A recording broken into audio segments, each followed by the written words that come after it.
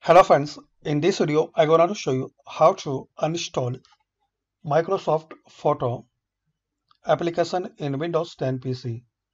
So friends, if you want to use another application for photo viewer and you have installed on your Windows PC or laptop, so in this case you can uninstall Microsoft default photo viewer.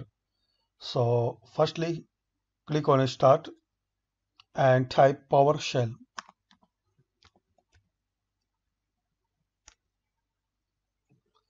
Now right click on Windows PowerShell, click on Run as Administrator.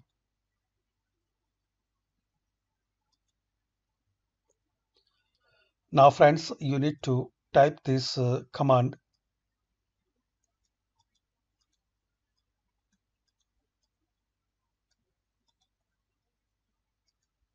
and paste here.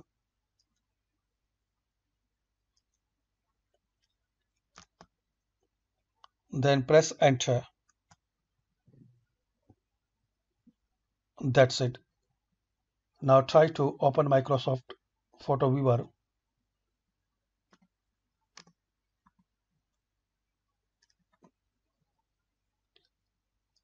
So as we can see, Microsoft Photo Viewer is uninstalled. So that's it friends. By this very easy and very quick method, we can uninstall Microsoft Photo Viewer in Windows 10 PC. Hopefully friends, you like this video. Thanks for watching this video.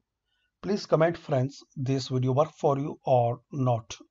And friends, for command, you need to type this command directly in here, and also you can type this command on notepad from notepad and then copy from here and paste here. Thanks for watching this video. Please comment this video work for you or not.